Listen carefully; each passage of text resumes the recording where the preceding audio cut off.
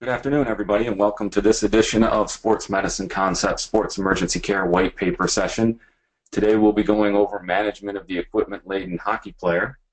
I welcome everybody to this session. My name is Mike Sandoma, and I'll be today's moderator. I'm the program director at Sports Medicine Concepts, and oftentimes the host of this program, the White Paper Sessions. But today we have a guest speaker who has a little bit more expertise in the hockey realm than I do. So I thought it would be appropriate to step back and be a moderator for today's session and allow someone with a little more expertise in the hockey realm to present today's materials. So before we get started, I'd like to welcome everybody to the Sports Emergency Care White Paper Series. During this session, we'll be reviewing current trends in management of the equipment-laden hockey player. And as you'll notice in your participation pane, you'll find links to important ancillary materials and references for today's program. So what I would do is welcome you to sit back and listen to today's presentation. And then when you have an opportunity, review those ancillary materials that are in the materials section. Those will come to you in an email as well. So you'll have links to those documents that we've provided for you to provide some supporting materials, some interesting research from the peer review, and other interesting reads that support the information that we've provided for you today. As a BOC approved provider, we are able to offer one Category A CEU for those of you participating in this live event. This session is recorded and will be available for review from our website and YouTube channel, but only those taking part live are eligible for CEUs. All registered participants who meet the attendance criteria will receive a certificate of completion in the program's follow-up email. This email will come to you within 24 hours of program completion. So keep an eye on your email for that. If you don't see it within 24 hours, make sure you check your spam folder. Make sure it's not hidden in there somewhere. And if you have an issue with that, please feel free to contact me at any time, and I'll make sure that you get all of the required information that you need. So how to participate in today's program, like all of our other white paper series, we like to try and keep this pretty simple for you. I know if you're anything like the rest of us in the athletic training world, we probably have a pretty busy evening lined up between basketball, hockey, or whatever other sports you work in this winter. So it's nice just to kick back maybe for the afternoon and let someone else do the work. So you can let us do that. But there are some things I should key you into as far as the participation pane that is on the right-hand side of your screen. By clicking the orange arrow, you can open and close that control panel, as you'll see here shown on the slide here. So if you click that red arrow, we can open and close your control panel for you. From the view menu item across the top of that control panel, you can also set the control panel to not auto hide when it's inactive if you prefer to keep it always open. The audio pane provides audio information, and by default you've joined the webinar by microphone and speaker. Click the audio setup to select your computer speakers or headsets. I would assume that none of you are having those issues, or we would have heard probably from you by now. But if you prefer, you can join the audio via telephone by selecting Use Telephone, and the dial-in information, including the audio pin, excuse me, will show up in that part of your control panel. If you would like to ask us any questions for today's presenter over the phone, you must enter your audio pin in order to have your line unmuted so that we can hear those questions when it comes to the question and answer session. But most of our questions will be saved or reserved for the end of the presentation. So it's best if you look in the control panel, you'll see where there's a question pane window there. If you type in your questions there, as the moderator, I'll be watching for those questions coming in as Mr. McCabe is giving his presentation. And time permitting, at the end of the program, we'll pose those questions to Pete, and he can provide his insight into answering any questions that you might have.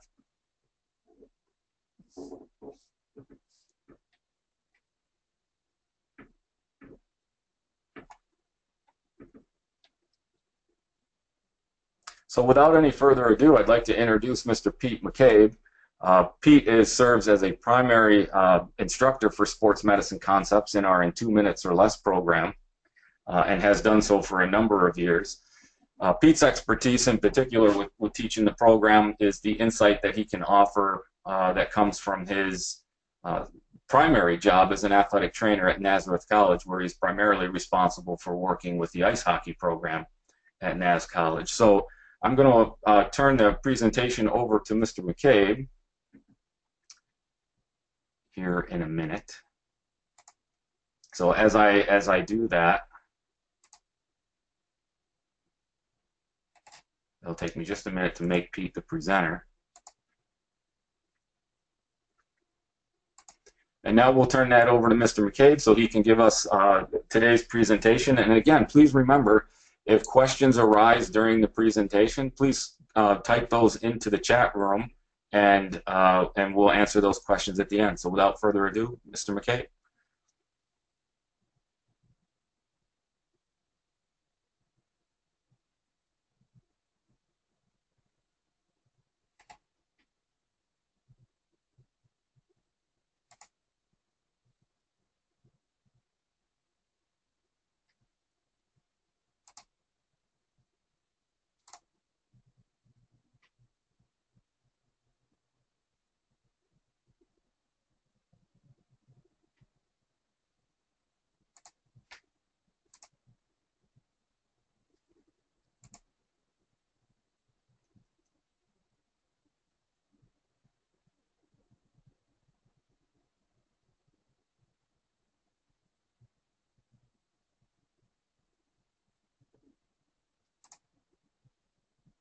Everyone hear me okay? Mike, can you hear me? Yes, we've got you. All right. Sorry about that. I had a little issue there with getting unmuted here. All right. So, Mike, thanks for the introduction. I really appreciate it. Just to kind of follow up, as Mike said, I am working as a primary athletic trainer for our men's ice hockey team at Nazareth College. Nazareth is located up in Rochester, New York, for those of you who may not be familiar with the school. The school itself actually is very young in the ice hockey realm. I'm actually in the 5th year as an athletic trainer here with ice hockey. I came here for the reason of working with the ice hockey team, and was very excited when Naz started the program back in 2012. So I've been here since, and as Mike said, I've traveled around with him and done various work with him with sports medicine concepts. And again, Mike, thank you very much for giving me the opportunity to present some information. So what we're going to discuss here today, everybody, is a little bit of a review of certain considerations that we have for for equipment in ice hockey. All right, not just are we going to talk about the various equipment that ice hockey has, because obviously it varies greatly from other sports like football and lacrosse, although some equipment may be similar. But how exactly are we going to get that equipment off the person when we need to? Also, how is this how is this equipment going to cause certain problems with emergency management? That's very important that we know this. So when worst case scenario comes, we already have a plan as to how we're going to deal with the equipment, and we're not trying to figure things out when the situation arises. And also different variations. There's lots of different variations, as with a lot of other sports. Hockey equipment can vary differently from person to person, player to player. So a lot of their equipment will change, so it's important to know different variations.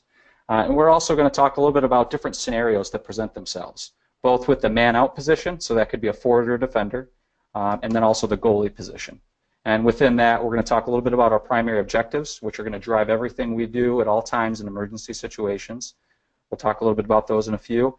But I'll present this to you in situations where we have a stable person, all right, that we hope happens most of the time, and then those non-stable situations that are obviously more dire and where time becomes more critical.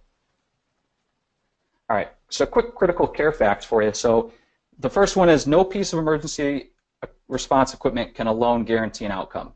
I got a picture over here of my orange crash kit that I have with me during all of our practices. I do have EMTs at the college level. I have EMTs that are with me on game days, so we don't have to worry about having this stuff on us during game days as much.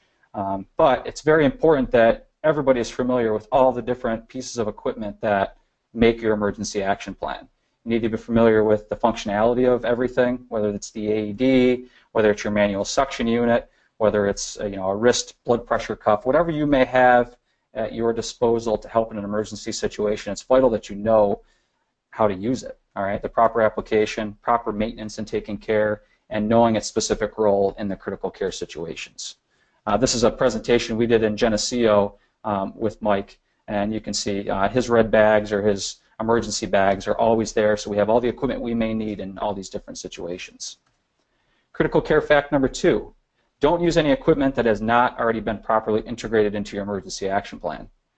Pretty much makes a lot of sense. We wouldn't want to start using something on the first day when again that situation presents itself, when all different things could be happening at once. You want to make sure that everything that's in your emergency action plan, all the equipment you have, is properly integrated so that when something happens, you know how you're going to incorporate it in that response. All right, so its role in the critical care management is important. Specific protocols need to be stated. And also those psychomotor skills need to be acquired, and we'll talk about that in a little bit.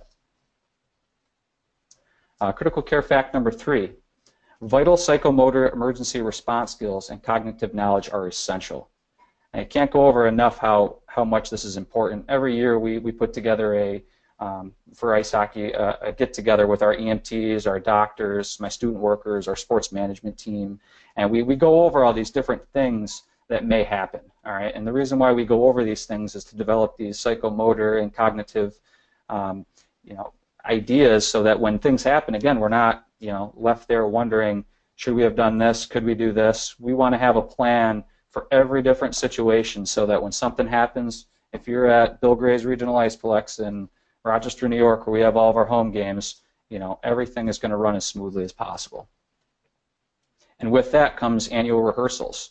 According to the NATA, we should all be rehearsing our EAPs for a minimum of 15 hours annually, which seems like a lot of time, and for athletic trainers, time is definitely not something we always have on our side. But when it comes to emergency situations, coaches put their hands up, the AD puts their hands up, parents, everyone's looking at us to make sure that we're the ones that are, doing the right things and, having the plan of action in those emergency situations. So, I can't stress enough how important it is to practice these skills, and especially in a sport like ice hockey, where, as you can see on the slide here, you got ice. That's the one thing that's different with ice hockey than any other sport, is what we're playing on, or what we're walking on, or trying to run on. So it's just very important that we rehearse these skills and make sure that we are adequately prepared for any of the situations that may arise. All right, critical care fact number 5. These skills must be part of an efficient EAP, okay, and simulated practice. Kind of goes back to number 4, but it's important to practice what you're doing. Here's a picture right here, just this year of a get-together, like I said, we had with our EMTs, going over everything, just making sure that on game days, I'm on the same page as the men and women that are there to help me out in emergency situations. All right, to kind of get into what I'm here to talk about, I'm going to try not to move very fast. If I do speak fast, as Mike said before, please be sure to type in some questions for me, or if I brush over anything, please type any questions or save them to the end and we can discuss at the end. But I kind of want to move along because I have a lot of information I want to share with everybody. But to start off, the man out, or again the forward or our defender right here, versus our goalie equipment. Just by looking at it, you can see there's very many differences in both equipment. All right. Some differences are more obvious than others, but some might not be. So at this point, we're going to talk a little bit about man-out equipment and some of the considerations we need to take with that equipment. So starting off at the very top with the helmet. The hockey helmet it comes in various different looks. All right, this helmet that we have right here is actually a Bauer 4500. It's a very common helmet. I was talking to some of our coaches about it actually just recently, and it's a helmet that's getting phased out to a certain extent. Like football helmets, models of hockey helmets come out all the time.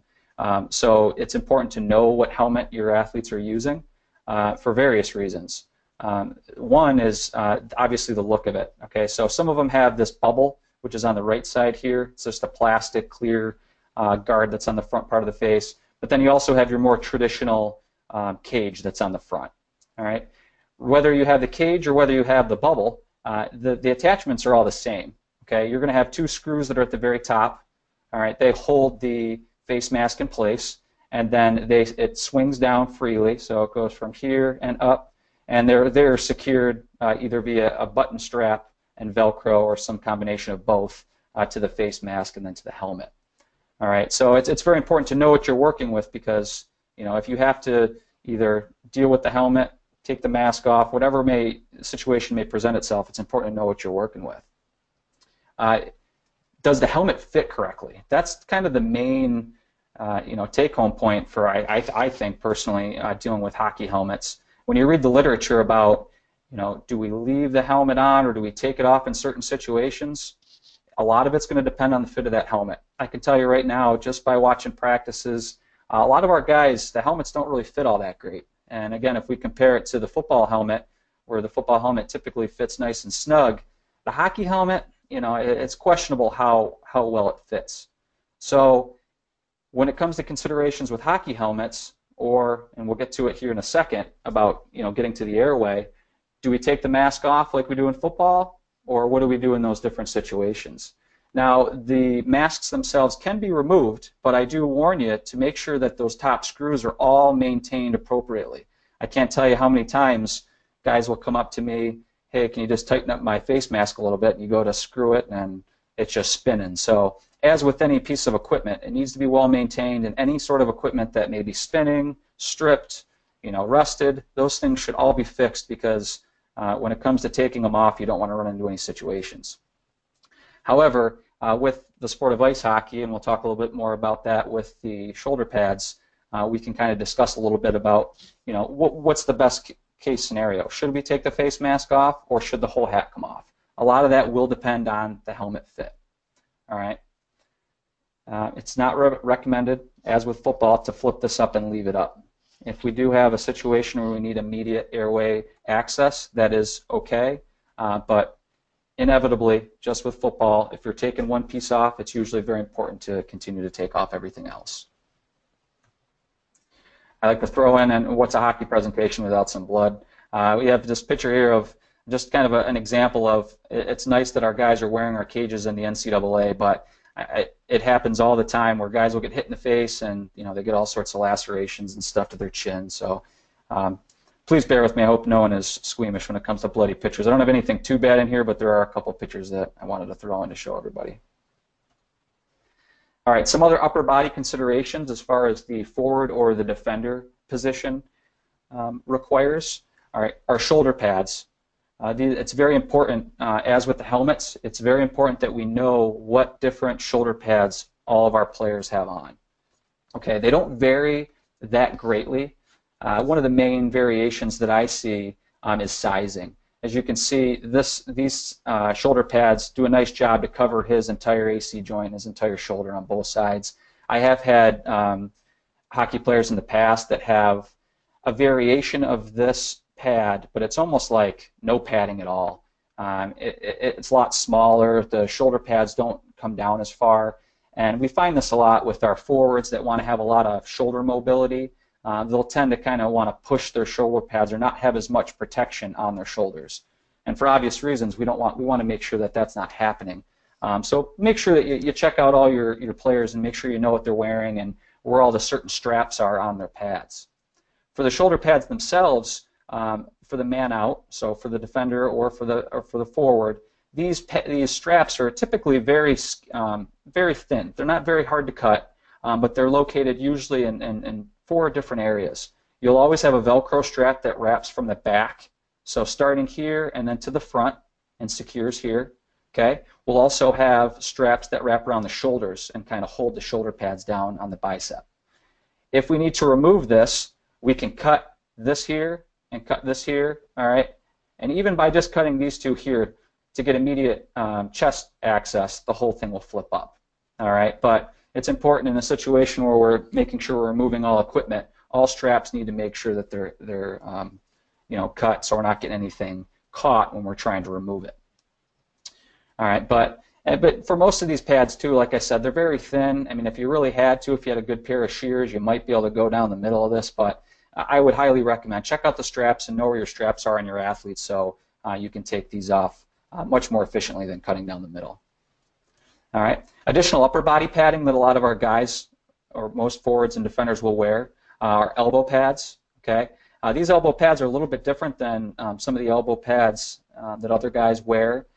The main difference with these is they get longer or they get shorter. And you can see, you'll see it in the next picture here, but he doesn't have any gloves on in this picture, but there's a nice big space here between where his elbow pads and his gloves begin. So the forearm is an interesting area that you need to make sure you're careful about because that's an area that's very exposed to block shots, slashes. We see it a lot with our face-off guys. Some guys will come up and they'll actually hit them right on the wrist of their forearm. So additional padding can be added to not these elbow pads specifically here, but there are other elbow pads that do have wrist attachments on them in the event that your athlete may be getting in the wrist more than not. And the only other variation that I want to point out here before I move on to the next slide is suspenders. Occasionally, some of the guys will have suspenders. In this picture, it doesn't look like he has him, but sometimes there will be suspenders that go up and around the shoulder. You'll see with our goalie, as we talk about our goalie position, they are much more common in the goalie than they are in the man-out position. But be aware of that. You need to make sure you know what athletes are wearing what, because in the event you got to remove something, you got to know what you're cutting and when you're cutting it. All right. As we move on, and actually real quick, I want to throw this in there. This is a nice good laceration we had 2 years ago, and I want to throw this in here because this gives a really good perspective. It's actually not the same person, even though he has a nice cut here in almost the same area as that. It's not the same person though, but it's important to note that space in between in the abdomen area is very exposed for different things, including but not limited to lacerations. But we do see a lot of rib contusions, whether they're hitting the boards, hit blocking a puck. This area is very, very exposed, as well as the forearm, on the man-out position, just because of the minimal padding that's in that place. And this is the before, and he's all stitched up afterwards. Other equipment that we want to make sure we talk about today. We talked about our gloves a little bit, so you can kind of see his elbow pad's a little bit longer than the one we just discussed, but you can see there's a nice space between his wrist and the glove here. So that's an important area to make sure that you're aware of. But along with the gloves are the pants. As I mentioned, some of the pants are held up with suspenders, not always. These pants aren't as thick as our goalies are for obvious reasons, but it's pretty thick padding. But if we continue to go down, we have our shin protectors that all of our guys wear. They're very similar to the elbow pads, but again, a very, very essential piece of equipment that will actually protect the front part of the shin here, but it also wraps around and protects the back as well. All right. It's important to know the setup, how the socks go on, how the tape is put on, because the guys will put tape on their socks to make sure their socks stay up. It's important to know this stuff because in certain situations, if you got to get to the lower body, typically for lacerations, you got to make sure you know what you're cutting and what needs to be cut. I bring up a point. We had a situation. It was actually my first year here, back in 2012. One of our defenders was checked into the boards. As he was hitting the boards, it was kind of a weird situation. The guy who hit him kind of jumped up in the air. As he jumped up into the air, the guy on the other team who hit him, his skate went inside the boot of our player's skate here. All right. This is a nice shot of this is the lateral aspect of the ankle right here. So he was very lucky. He was millimeters. You can see after he got stitched up, he was very, very close to his Achilles tendon. But it was one of those situations where, one, you need to be prepared for blood at all times in the sport of hockey. But just lower body-wise, you want to make sure you're very prepared and understand how you're going to get through this equipment to access and control bleeding in these situations. This defender here that I was just speaking about, he was out for a while because actually as a defender he skated backwards a lot. And that pressure on the ankle actually opened up the wound and kept it open longer than we really wanted it to. But he ended up coming back and playing just fine. But just very important to note how to get this equipment off. And then lastly, as we work our way down the man-out player, we have their skates. The skates for a man-out position, forward or defender, they vary greatly with the goalie, and we'll talk about that in a second. But one of the main things that the man-out position has that the goalie doesn't is this piece right here. It's designed to help protect the Achilles tendon while also giving some support to the posterior aspect of the ankle. But in most situations, it is used to protect the Achilles tendon. But in general, the skates are pretty consistent across the board. Most of our guys wear the same type of skates, Vapors, etc. So they're very consistent. But again, knowing what you have and what you're working with is very, very important when it comes to working with these athletes, or any equipment-intensive athletes for that matter. All right, now we'll jump off the man-out position. We'll talk a little bit about our goaltenders. This is one variation of the mask. For lack of better terms, they refer to it as a traditional goaltender mask. The face mask can be removed with a screwdriver, but it's not recommended, and I'll kind of explain a little bit why. You can see there's screws that attach here to both sides, and then also to the bottom. There are no screws that attach to the top of this mask. But if we turn it around and look at the back, we have 5 different straps that connect a back plate, or a cup would probably be a better way to describe it because of its convex shape. But it sits in the posterior aspect of the helmet, and while the face mask can be removed with this helmet, it most likely, if we have to remove the face mask, this is going to be your quicker alternative to get that done. All right, because by quickly snipping off, or again, if it's a stable situation, we can unclip. A lot of our ADs like it when we unclip things and don't cut things, especially with our goaltenders. But we want to remove these 5 straps, and basically the whole top part of here will lift right up. Okay, and then basically this will sit right on the back part of the athlete if he or she was in the supine position on the ice. All right, so quickest, most efficient way to get the helmet off of a traditional style helmet for a goalie would be this way, I would recommend. I would definitely stay away from playing with these screws. Again, just from the aspect of time, it is always better to aid on the side of quicker, especially in emergency situations. I want to bring up this picture too because I apologize, it's not terribly zoomed in. This goes back to 2012. This was actually our inaugural game, our first game, but we beat Geneseo, which I was pretty stoked about, our first game ever. But the point I want to bring up is the type of helmet that that our goalie here is wearing. As compared to a traditional style helmet like I showed you here, this Hasek style helmet is very interesting and poses some different considerations that the traditional goalie helmet does not. This helmet, the Hasek style, is actually very similar to our man out. If you look very closely, actually the helmet's exactly the same. The only difference here is we threw a oversized and a more durable face mask on the front part of his mask here. But when it comes down to removing it, I don't know if unscrewing it's the best way to do it. Again, a lot of it depends on the fit of the helmet. But just want to put it out there that there are different types of styles of helmets that the goalies may wear. And while this helmet's not as common anymore, they are definitely out there. All right, so as we kind of shed off the jersey and talk about some the upper body pads of our goalies specifically, I want to start kind of up top. Very important that our goalies are wearing our throat protectors. I know I believe it's mandated for the younger kids coming up the ranks in hockey, but our goalies need to be wearing these at all times, for obvious reasons, protecting the neck and all the different vascular structures that are there. We want to make sure that our goalies are wearing those at all times. Similar to the man-out position, our goalies are wearing shoulder pads. Very, very different, obviously, size-wise, and for obvious reasons. They're very thick and much bigger and bulkier than our man-out position. And what's interesting about the goalie pads themselves is their elbow pads are actually all connected to their shoulder pads. So while the man-out position will put their elbow pads on separately, our goalies kind of put on this big suit all together prior to going out onto the ice. As I mentioned before, what's very, very typical with our goalies is these suspenders. These suspenders help hold up their pants. All of our goalies on our team and all goalies that I've run into all have suspenders that hold their pants up, so they're not messing around with those while they're in goal. Plus, with the up-down motions that they have, they typically need those more than the man-out position would.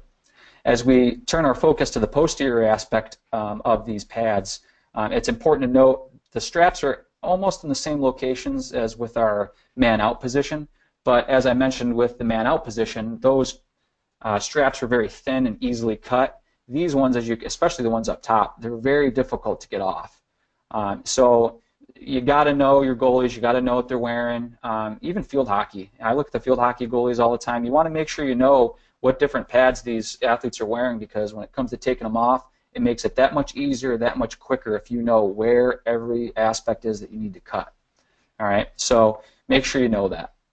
As I drift down here to the posterior aspect of the goalie's legs, lower legs, this is probably the most vulnerable area of the goalie, or one of the most vulnerable area. The pads, the lower body pads themselves wrap around, and they're attached by leather and Velcro straps, but it leaves the calf very exposed. So you got to be very careful. If you see your goalies go down in the prone position, I always worry about them getting stepped on. This is a very vulnerable spot for them, so you got to make sure you know that when treating them. What's not pictured here, and I'll show you a picture of that here in a second, is the way that the blockers themselves, the lower body blockers, are attached to the skate. So as you can see here, and what many people don't know is when you get a goalie down in the prone position and you're looking to take these straps off, you want to make sure not only do you take off those Velcro and the leather straps that I talked about, but there's also some hockey lace that it attaches to the front part of their lower body pads, and depending on the goalie, because they all do different things, some of them do crazier things than others, but they all they'll tie them off in different locations. Most of the time we see our guys tying them off towards the front, but sometimes I've seen them interlaced all the way back down the toque, which is this white part of the skate here. But it secures the actual blocker to the skate. So it's very important as we're dealing with our goalies in an emergency situation. You need to remember that these are not the only areas where these pads are attached. You need to remember that we need to make sure we cut these off as well. All right. And the last point I want to make, and I apologize, they're not pictured here, a very important piece of equipment that our goalies have on at all times, and it's hiding right behind the top of his blocker here, or his lower body pad, and that's a little knee pad. If this guy was to drop down in what we call the butterfly position, where he's on his knees, this pad here actually opens up and exposes the superior aspect of his knee, and it's very important. We want to make sure we protect that. So there are knee pads that are behind here, so when the athlete goes down, he has protection over that front part of his knee as well. Other equipment considerations that we didn't talk about, just want to bring up, here's that bucket style Hasek helmet again. This one, same goalie, I think it was the following year, he got a nicer looking helmet. I love the logos and stuff these guys designed for their helmets. But again, it's very similar to the man-out position helmet. The only difference is the helmet itself is a bit more reinforced compared to the similar man-out helmets, and for obvious reasons, we want to make sure those shells are ready to take an impact at all times. But if we go down, other equipment, we got our blocker on this side. He's got his glove. Just some different pieces of equipment that we didn't talk about prior. All right, now we're going to talk a little bit about man-out scenarios and goalie scenarios. So we're going to talk about different situations that you may be in, and what are the best ways to kind of solve those different problems or those different issues. And again, because we want to make sure we do these in the most organized, but also the quickest ways possible. Okay, we're going to talk about how we're going to get someone from the prone position to the supine position. Now, keep in mind, for all you that want to jump in, we'll just call this a stable condition right now. This person's talking to you. He may be describing, some cervical spine things to you that you're kind of questioning, but you're going to take all the precautions you can to make sure that we transfer this person to the supine position as safely as possible. What we find and what research shows is, the flat lift, and we'll talk a little bit more about this in a little bit, is often regarded as the best way to move an athlete. However, and research does support that with minimal movement to the cervical spine, but anyone that's been on ice, anyone that's been out there with little to no help, whether you have student workers or EMTs at your games or not, how realistic is a flat lift going to be for a person on ice? And then you start throwing in, a real big goalie or a really tall defender. I'm not sold on the flat lift as being the best way, of moving these guys or gals on the ice. What I recommend, and I go over with all of our EMTs, is we do a log roll with a push maneuver in order to move an athlete from the prone position to the supine position. And what that log roll with a push is, real quick, is our critical care triangle is made up of an A man, a B, a C, and a D person. All right. The A person is always in control of the head. All right. With the commands of the A person, what is done, okay, the typical log roll wouldn't have this lady right here, okay, but with the log roll push, she's in this position to kind of help push up the log roll with the assistance of these two EMTs here. So she kind of coordinates or kind of, makes sure that the movements as smooth as possible, all right? But any way you do it, you can go on 1, 2, 3, go, on 3. It's all about how you coordinate it with your group or who you work with. Okay, so as I mentioned, we get together with EMTs and talk about this all the time, and we came to the conclusion that a stable athlete in the prone position, if we want to move them over to supine, we're going to be doing a log roll with a push. And as I mentioned, she controls it all the way up, and then she'll control him all the way back down as well. All right, talk a little bit about helmet removal. We discussed it real quick. Taking the face mask off would not be one of my first go-tos when it comes to a potential cervical spine injury on ice. And the reason being, again, is those loose-fitting helmets. All of our guys are not wearing the best-fitted helmets, so unfortunately, removing the hat is often your best move, especially if time is critical. In order to remove the helmet, it's very similar to football. We're going to make sure that our B man or B person is going to make sure he comes in or she comes in and gains full control of the athlete. Now in this position here, he doesn't have his fingers all the way around the head yet, but you want to make sure the A person says, or the B person says when he fully has control of the head. Because once the B person says that, the A person can now remove the hat, making sure to mention you're clearing the ears. It's very important with football to say that, but with hockey too, you want to make sure that the cervical spine doesn't move at all when we come across the ears. Once the helmet is removed, the A person then controls the head again, and then the B person will then let go. And at this point, we'll pack and fill all voids, okay, to make sure we are trying to create as much cervical spine neutral as possible. And we pack and fill. Everyone has a towel. I carry a towel on me all the time on the ice, but all of my emergency kits have pack and fill towels in them ready to go. In this situation, so we can pack and fill all voids, because remember, with the shoulder pads on here, we want to make sure we have good cervical neutral position for this athlete. And when the helmet comes off, we want to make sure that the C collar goes on. Now this might be something that's different for a lot of you depending on EMT guidelines, what state you're in, and all that fun stuff, but most of the time, and I had this conversation with the EMTs when they came over and we went over all this stuff with them, they were okay with the cervical spine collar going on, but it's probably a conversation that we definitely don't have enough time to talk about right now. But just know your guidelines, know your EMTs, know what they want to do. The gist I got was if it's on when we get there, we're going to leave it on, okay? Or if it gets put on, it's staying on. You just got to know what's going on in your state, and you got to be familiar with it. But in most situations, if the helmet comes off, it is recommended that a C collar should go on. An interesting position we may have is if an athlete goes into the boards. All right, a couple different ways they could go into the boards. Here's one if they go side to side, but here's an interesting one here too.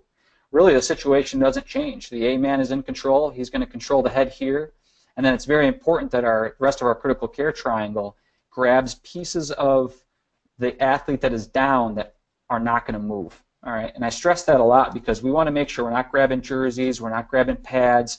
We want to get a good hold on the athlete's shoulders, the athlete's hips, and even the skates. Obviously, being very careful of the blades. All right, we want to make sure we have a hold on areas that we can pull and move that aren't going to shift. If we start grabbing jerseys and we start grabbing, shoulder pads and whatnot, we're going to get a lot of extra movement, especially if you're dealing with some younger players and the equipment isn't fitting too right or the jersey's very loose. You want to make sure you're holding on to something that's not going to be shook around a lot. So always grab from the shoulders, hips, legs, or skates. All right, and in this position, all we would do is coordinate an effort where we pull the athlete away from the boards, and then we're right in our position where we were here, with our prone to supine switch. All right, so once we get them away from the boards, again, 1, 2, on go, we're going to pull them out, 1, 2, 3, go. It's a coordinated effort. Get away from the boards, and then we're able to flip them over to the supine position where we can continue our assessment. Another situation that could come would be a man-out position in the net. All right, it could be the other way around where their skates may be in the net as well, but it's the same as man-out and boards. The C-spine control is gained by the A-man. Our critical care triangle, our B, C, D, E, F, however many you have, are going to come and help control the shoulders, hips, and skates. All right, and we're going to control and move this person out of the net, where then we can then shift them from a prone position to the supine position with our log roll and push maneuver. Is the player caught in the net? We could cut the net if we wanted to. We probably wouldn't do that unless we really, really needed to. But in a situation where it needed to be cut, we can definitely cut that person out of there. Or can the net be moved? Lots of situations, probably not in this situation because his head is resting right in the back of it. But if there's a position where he's just in the net, we can lift that right off. It's right up and move it right out of the way. And then, again, we're in the same position we were with our simple log roll with a push. And then we're going to transfer to rigid support, which we're going to talk about here in a minute. All right, man-out transfer to boards. There's been a lot of talk about this, as with the cervical collar going on. The main thing that we ran into with our EMT review was the use of a scoop stretcher versus a long board. You can see the scoop stretcher here, and there's another piece of it actually going underneath them. Excuse me, our EMTs in this area of the state of New York want to go with the scoop stretcher. And the only reason being is it's a little easier to use than the long board. All right, the traditional log roll onto the board, you got to worry about this thing slipping out, and sometimes that can be a little bit too much, especially if you don't have enough people. So the EMTs, and it was me, and there was 4 other people. They brought in the scoop stretcher, and what this does, it kind of comes in from both sides and kind of clamps in. So here's one side of the clamp here. It'll actually attach to the other side. And the protocol that we have here is we would use a scoop stretcher to lift the athlete up onto the gurney, and then the scoop stretcher would be removed. So the scoop stretcher is only being used as a transfer device. All right, they're not going to be taken to the hospital on the scoop stretcher. It's only going to be used to transfer that athlete from the ice up onto the gurney, which would be brought out onto the ice next to the athlete. All right, so it's very important as you go over these things with your EMTs, or anybody for that matter, any sport, make sure you have that conversation about the scoop stretcher and when it's best used over the longboard. We talked a little bit about the log roll versus the flat lift. Here's a good picture of, look, we have 1, 2, 3, 4 athletic trainers, which is very nice, and an EMT. But how often are we going to have that? Maybe in a situation with football, we may have upwards of 3 to 4 athletic trainers to work with. But if you're in a small high school practicing by yourself, you may be the only athletic trainer for both teams. So it's vitally important that while you read the research, this does provide the best to limit the amount of cervical spine movement, but is it practical? Not always practical. I'm not going to do this at practice, but it depends on your setting and who you have there to help. In the NHL, they may be doing stuff like this, but they have a lot of people in the back ready to go if they need it. So just know what you're doing and be cautious about reading the research and what's the best.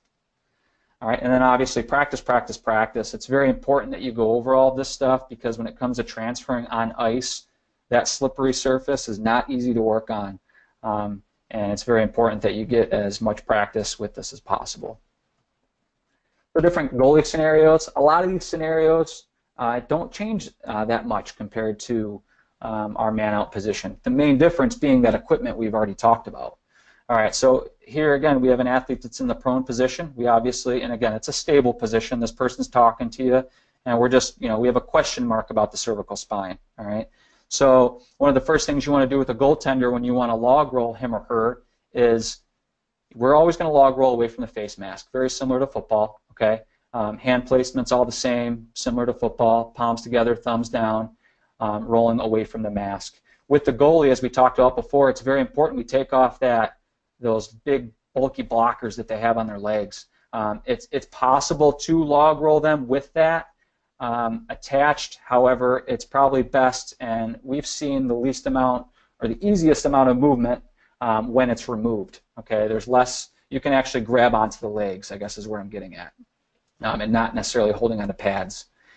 You can kind of see, if you look really closely here, you can see how this pad is actually still attached to the front part of this toque, like I talked about before. We want to make sure we remove that so we're not, pulling any equipment around or having anything dangle that doesn't need to be there. All right. It's important, as the A-man controls the head, we're going to remove the blocker. We're going to remove the glove from the athlete. All right, and we're going to do a simple log roll with a push. We talked about it before. I wonder if any of you guys are seeing it now, and girls out there, look at all of them grabbing the jerseys here. As I was putting this together, I was like, oh, we didn't really have good hold there. But I would strongly urge you not to, especially this one maybe. And these ones are okay here, but there's little loops on the back of their pants that they use to hang their pants up. I would stray away from grabbing those, but making sure we're grabbing shoulders, we're grabbing hips, we're grabbing the legs, and in a coordinated effort ordered by A, we're going to lift the athlete up to parallel and pause. Okay, we got our D person here who is controlling it up, the push, and then we're going to lower them back down so they're in the supine position where then we can continue our treatment as needed. All right. Goalie helmet removal. This is the same way that we remove the helmet on the man-out position. The reason why I wanted to show this was because, as we talked about before, this traditional mask, it might not be like this. So you may have a goalie, if you have that bucket-style helmet, you may have to take it off the same way you did the man-out player as well. Same thing. A person's in control. B person goes in. Once the B person has full control, the A person can remove the helmet.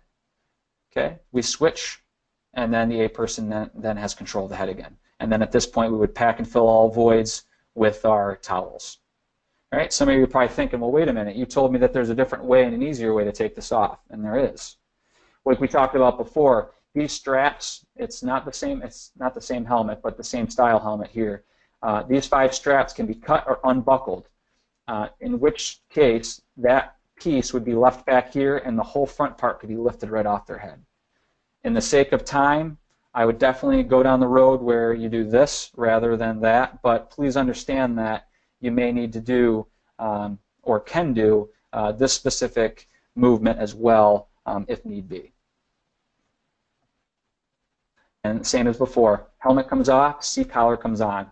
For our goalies, a good point that I want to make sure we brought up too, I know we're running a little bit low on time here, so I want to make sure we have enough time for some questions, but the access to the carotid pulse is very important for a goalie, especially with this traditional helmet.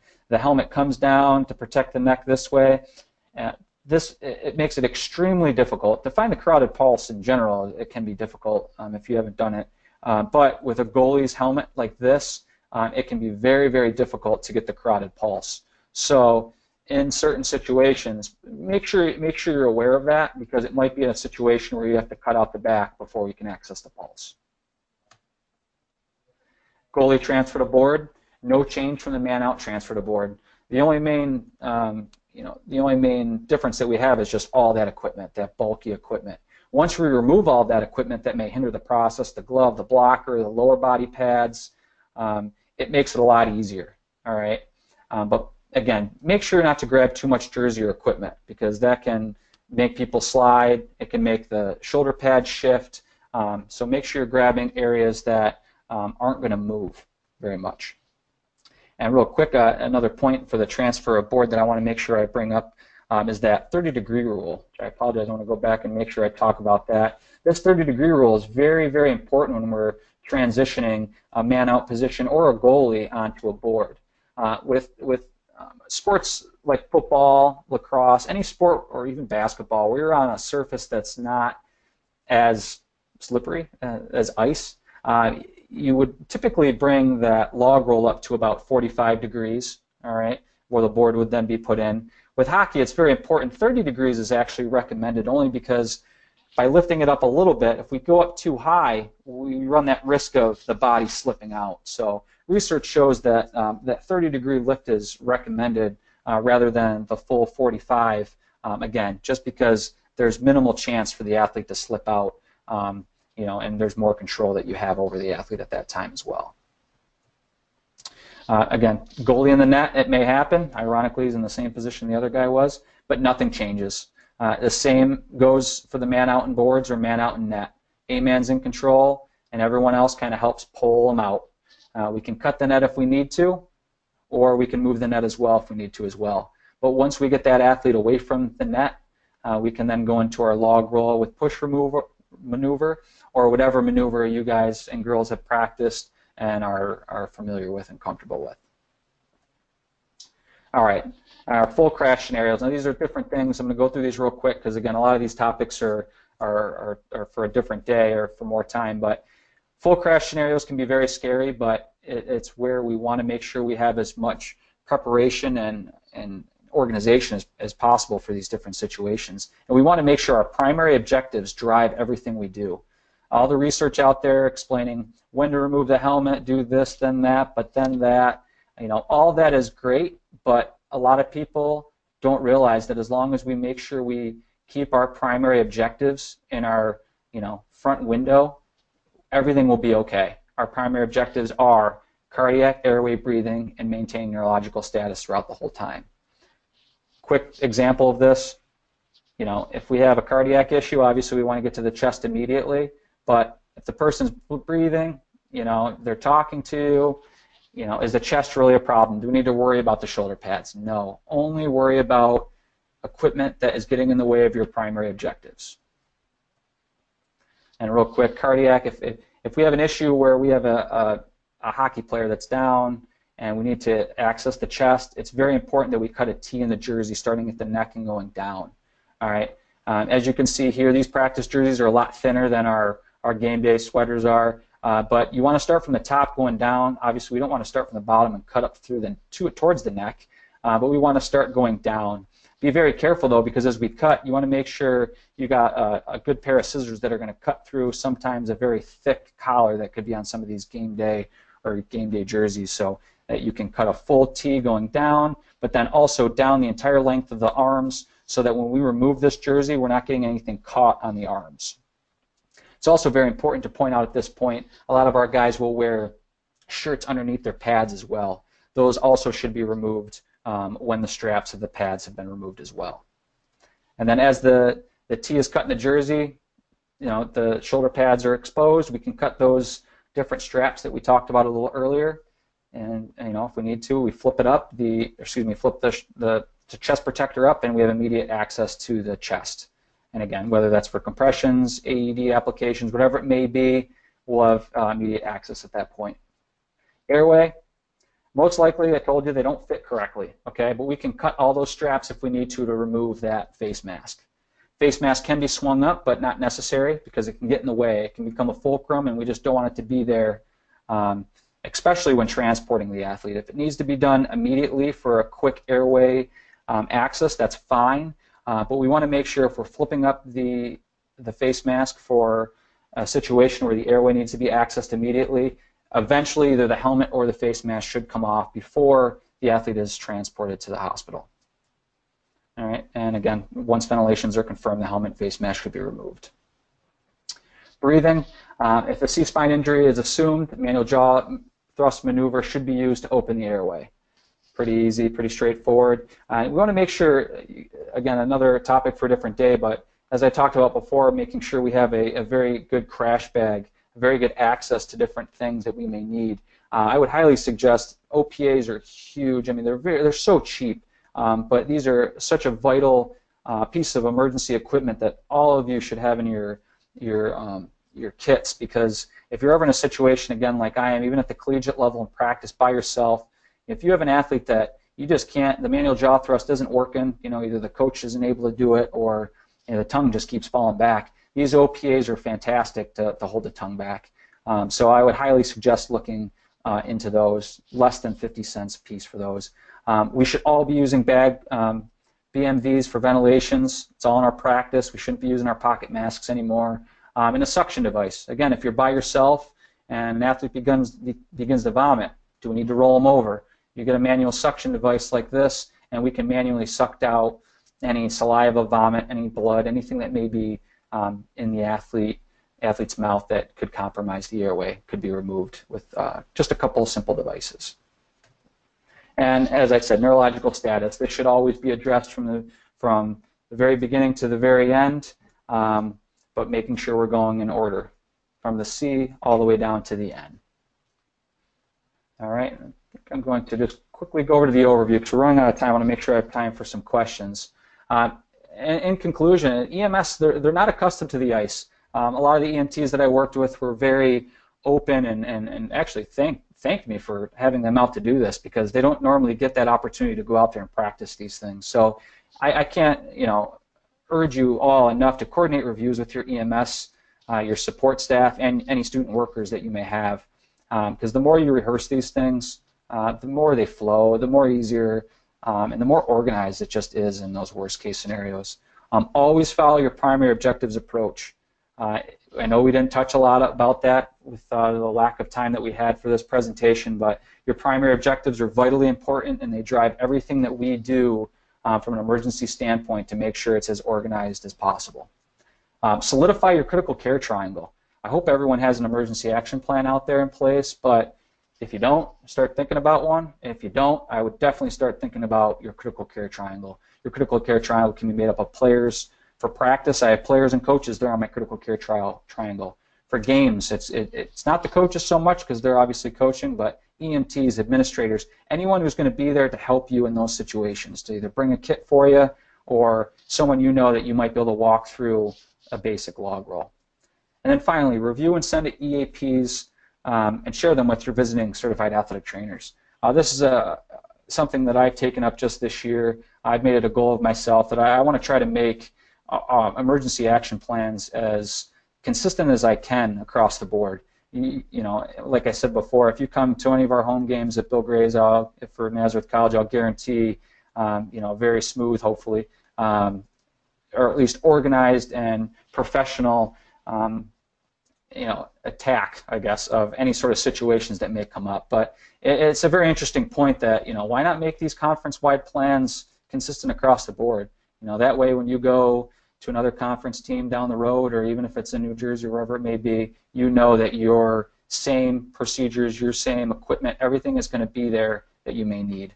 NHL, NFL, all these teams are doing it now, and I don't see why you can't start doing it for college, high school, and so on and so forth. All right, I know I kind of went through that very fast. Here is my email address. Please feel free to reach out to me with any questions that may not be brought up at the conclusion of this. Mike's email is right here. And I appreciate everyone's time in listening to my presentation. And I wish you all very happy holidays and a happy new year. Okay, Pete, thank you very much for that.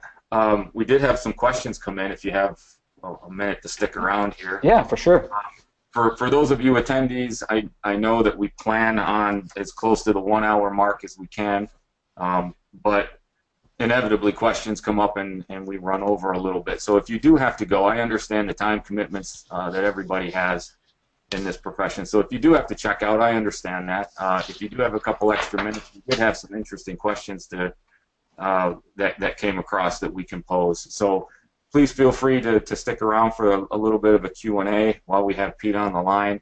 If you need to check out, we understand that as well. The one thing that came up was actually an issue, a question that I had. We spent a lot of time last month reviewing the scoop stretcher protocol, and we did it relative to football. So I found it very interesting in your presentation that you were reviewing the scoop stretcher relative to ice. And I'm curious to know, we found the scoop stretcher protocol to be extremely difficult with a football player on grass and on turf. And the primary reason for that was that the blades of the scoop stretcher got driven down into the turf and we weren't actually able to close it. Mm-hmm. And it made it very, very challenging. I'm wondering, how did it go for you when you practiced that on the ice? Did you have any issues with getting it closed, or was it a very viable protocol for you? Yeah, no, it's a good question. We actually did run into a couple, not issues.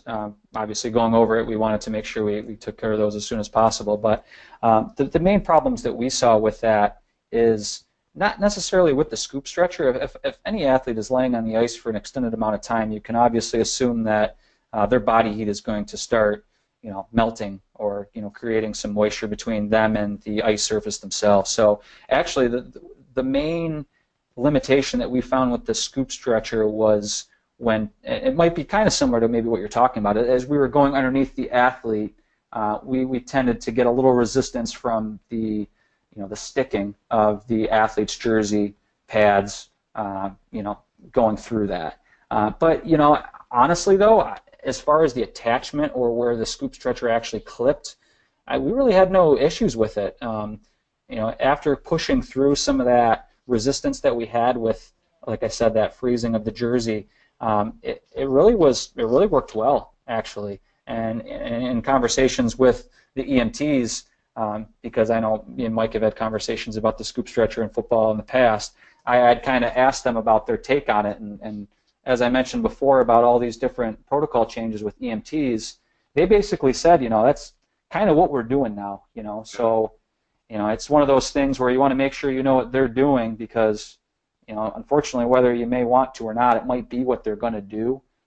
But to answer your question, Mike, it really actually worked well, other than, like I said, that stickiness where just initially getting it underneath, where you may run into that in any sport where it's getting caught on the jersey, but again, it just comes down to practicing and using it as much as possible. No, that's very interesting. I hadn't even thought of that when we were making some conclusions on the scoop stretcher that the ice may prove completely different. So that's interesting. I'm glad you brought that up.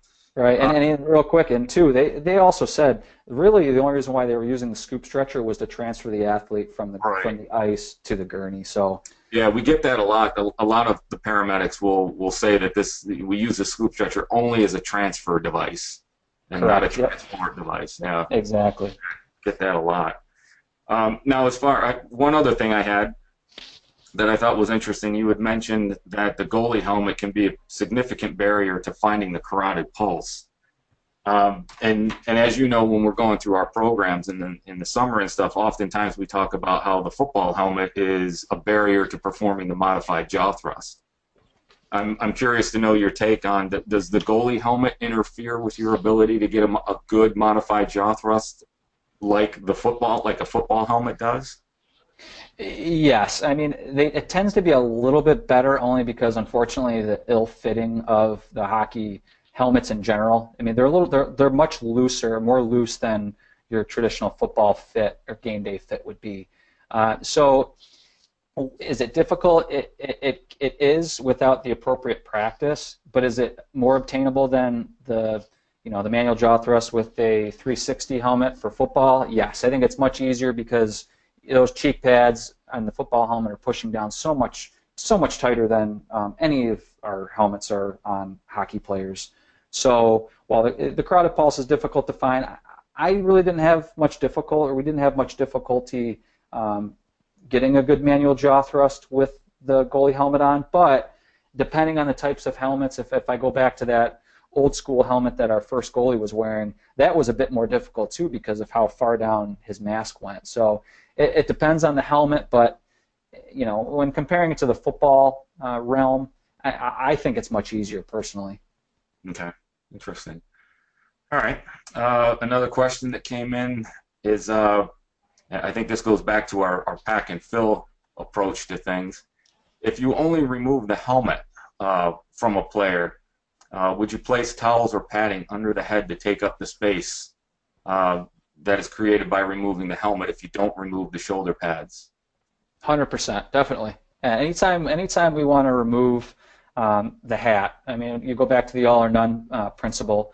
If you take one off, you should take everything off. But if we go back to our primary objectives, if the athlete has a pulse, okay, we're not worried about the chest right now, obviously, but we're worried about them breathing. It's one of those things you gotta go through your primary objectives and you gotta know what you're dealing with. Okay, so I guess not to get ahead of the question, would I pack and fill? Definitely, because if I was to remove the helmet, all right, and right now in that situation, the chest was not something that I was worried about, I would not worry about removing everything, and I would simply pack and fill all voids. And so again, yeah, using padding, towels, anything that you have that can, ace wraps, anything that you can kind of stuff between the back of the neck, back of the head, and the ice, I think would be more than sufficient to make sure we're in good cervical neutral position. And I know we didn't have a lot of time to really talk about how we access cervical neutral and all that different fun stuff, but I highly would recommend, yeah, packing and filling all voids with towels or anything you may have is essentially important and should be done if the helmet's removed and the shoulder pads are still in place.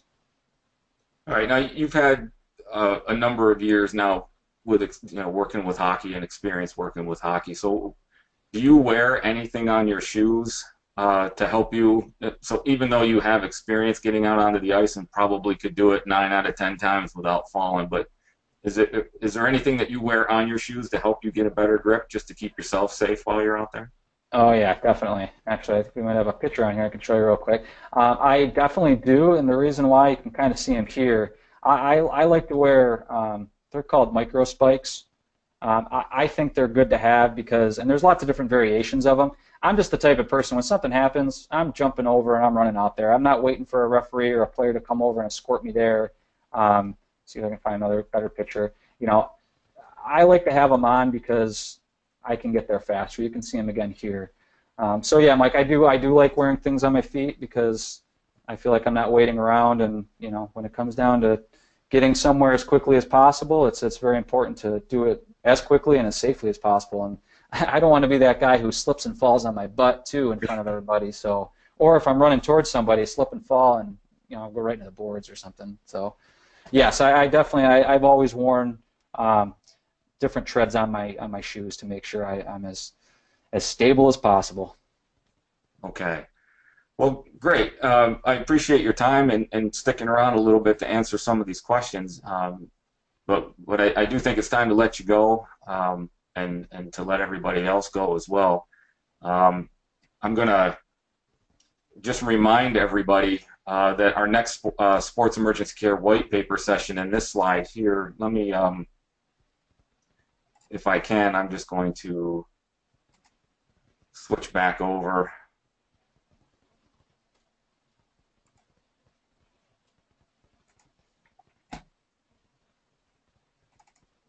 I updated the slide here a little bit while you were talking to make sure our dates were correct. But our next sports emergency care session will be Monday, January 30th, where we're going to talk more specifically about how to find a pulse. So some of these issues that we talked about with helmets getting in the way and those types of things can be a challenge to us finding a pulse. But there's actually a technique that our paramedic Peter Bonadonna has kind of enlightened me to, in terms of being able to find a pulse more effectively. There is actually a technique rather than just putting your hand over the radial pulse area or the carotid pulse. So we'll talk about how better technique can help us make sure that we're more accurate in assessing our pulses. So we'll do that on Monday, January 30th, just as a reminder for everyone. And then remember, our sports emergency care series also includes the Informational Friday series, which you can find on our YouTube channel. So I want to give everybody an opportunity or a reminder to follow us on YouTube for updates on when new content is available, including the recording sessions from our Sports Emergency Care White Paper series. And that concludes it for today. So I want to take an opportunity to thank you, Pete, for your time and your expertise in sharing that with us. And I want to thank everyone who logged in and joined us this afternoon. And I hope you found this to be very informative. And we'll look forward to seeing you next month. Take care.